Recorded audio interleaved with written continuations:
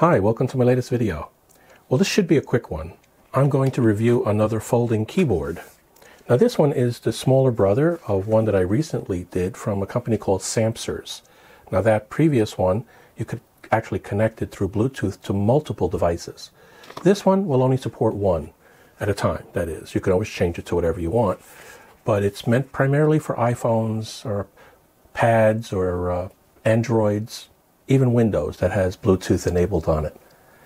And it's portable, and it's actually, from what I saw online, it looks pretty interesting. It looks pretty nifty. So I'm going to open it up here, and we'll take a look. Okay. It comes with a little instruction pamphlet. I'll take a quick brief look at that before I demonstrate it. The actual device itself, it's got a PU leather case to it from what I read. Oh, pretty good. Pretty good. Let's see. It opens up like this. There we go. It's got a connect button over here. It has a built-in battery.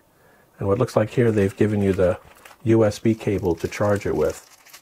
It's supposed to be able to hold a charge for up to 40 hours. And that's supposed to last quite a while, actually, depending on how much time you use it each day. You can imagine it definitely would support a business trip or a vacation. It also looks like it comes with, what is this? I think this is a phone stand, so it looks like it comes with a little portable phone stand as well. Let's open this up. Yep, that's what that is. So you put this down and you could actually take it and stand the phone up. Has a little holder here. Here we go, this way. So the phone would go here. It's got a little rubber cushion on the bottom here. You know, not super strong. It probably would break rather easily, but it's something. Whereas this actually feels very sturdy.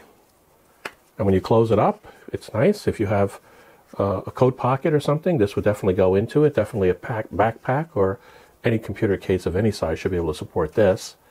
So it's looks like it's pretty reasonable. I'm going to go ahead and charge it up, make sure that it's fully charged, and then I'll demonstrate how it works. So stick around. Okay, let's see if we can get this thing connected up to my phone. It says when you open it up, the blue light should come on momentarily, which it does.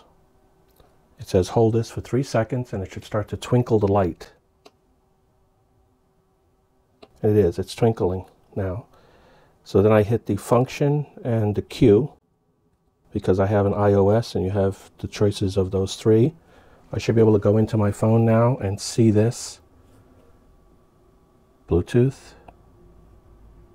And there we go, Bluetooth 3.0 keyboard is sitting there waiting. Let me hit that. It is now connecting, and it's now connected to the keyboard. As I just said though, there are 3 different types of systems that could hook up. When you hit the function key, you hit Q for iOS, it's written down the bottom there, W for Android, or E for Windows. So it's connected now. Let's set up and do a test. Okay, now when I do this on the phone, I have it set up in the notepad. Let's see what it can say.